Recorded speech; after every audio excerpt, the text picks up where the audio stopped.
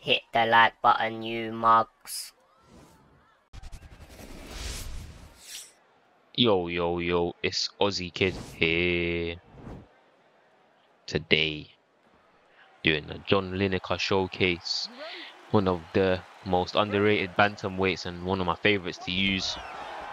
I'm fighting the Answer, my guy, the Answer, a legend in the scene. This should be a good fight. But,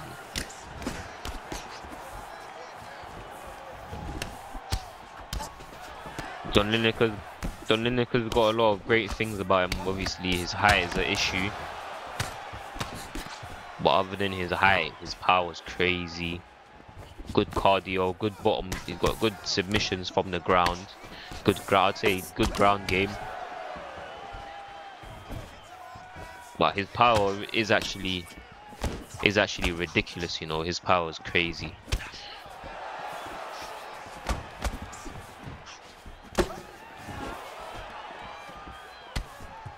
Right, so I see several teeps. That's that. I can tell he's going to be throwing that teep a lot. So I'm going to look to sidestep that. Maybe I see the 1-2, might maybe slip that 1-2.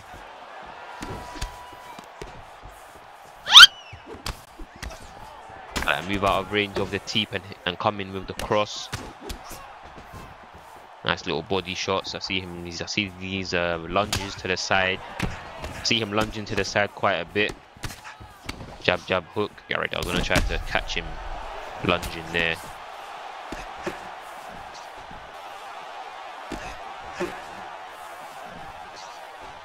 I try to go for the lunging body jab. Is so short. If I did that with Nate Diaz, it would be a very big difference. Nate's lunging body jab is that covers a very long distance, but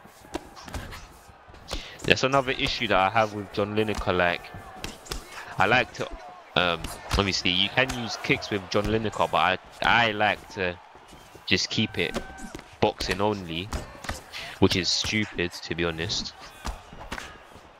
It's stupid because he's so short that it's hard to hit people with his hands.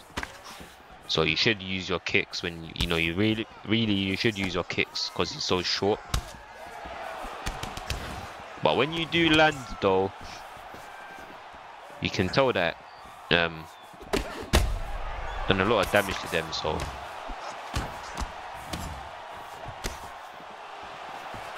alright, now he's starting to bring it back now. I feel like I was winning in the beginning, but now he's starting to bring it back. And again, I see these teeps. It catches me over uppercut as I'm going for the body jab. Alright. You're right! There you go, that time I caught him with the body jab. I'm expecting a cross uppercut. Alright, I see he's sidestepping now. Look at if you guys notice, he keeps sidestepping. He's doing that over and over again. So since he keeps sidestepping, I need to try to time a body hook, catch him sidestepping, and it's gonna be risky because if I get caught by an uppercut trying to do that, then I'm gonna get fucked. But 1-2 uppercut, I see. But I'm gonna try to time this body hook when he's sidestepping. I feel like I kind of know when he's gonna do it. There you go, sneaking a little body hook there. See a lot of 1-2s now. I'm gonna look to slip the 1-2. But like I was saying before, like I don't like to just wait for someone to throw and try to counter them. Like I like to make it so it's literally like organic when you counter them. It's not good to try to force it, because it's like when you just stare at them, yeah, and wait for them to throw, it's like they know that you're literally trying to counter them and you're just waiting to counter. So always backfires on me. I'll be like, I bet you he's gonna throw a jab hook, so I'll just stare at him, wait, and I'll wait for him to throw a jab hook, and it's like they know that I'm gonna pull back the second shot, and then all of a sudden he will throw a 1-2, catch me leaning back, and then it's just fucking bang, just a bunch of shit. I hate when that happens, bro. And always make sure that I never make that mistake to just wait for them to throw.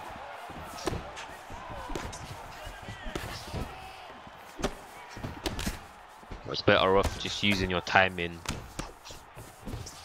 and like I said, just get the counter organically if you can.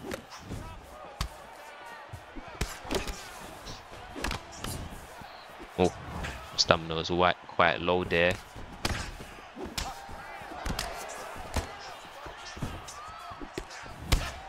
That was bad. He caught me with a body kick and I was leaning away from it, so he got extra damage on that. But I like this fight though so far. It's been a very clean fight as of right now. Very clean. Gonna see if it stays like this. I know I'm not gonna cheese. Oh, I should have slipped that. Ease. Oh, I should have slipped that.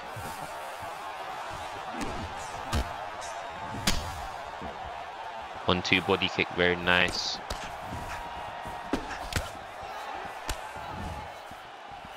I might try to duck his second shot. Oh, almost ducked his hook there. Almost ducked his hook there.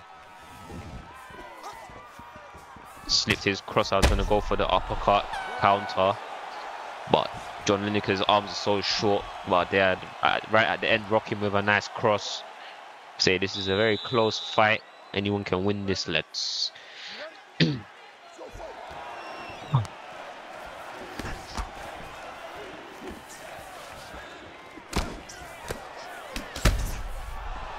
there, try to go for the body jab once again. Look how short it is, man, for me. So short.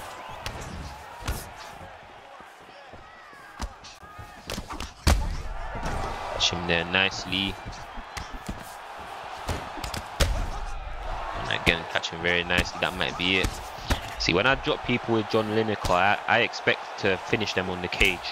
Whereas when I use like Nate Diaz, whenever I drop them, I always expect to not finish them. So it's pretty. That's why it's fun. It's interesting to use John Lineker. For me, it's a very big difference.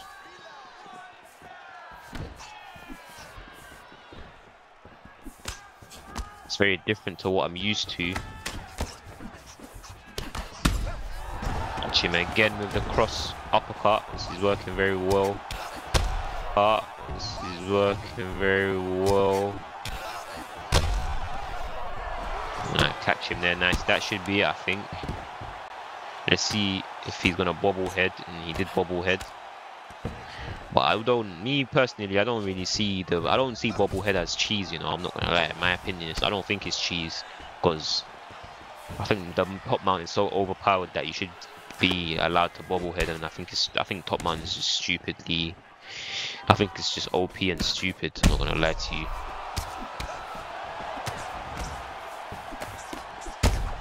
No, drops me there.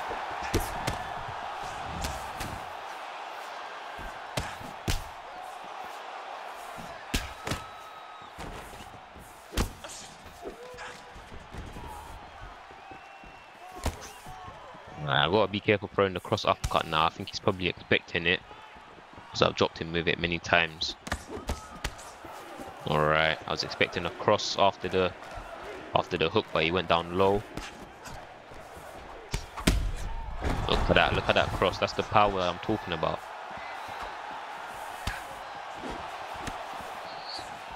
Another benefit about using short fighters is your shots are just quicker. Like when I throw a rear body hook with John Lineker, it's a lot quicker than if I was to do that with Nate Diaz, because Nate's reach is so long. It takes ages to wrap around the body, if you get what I mean.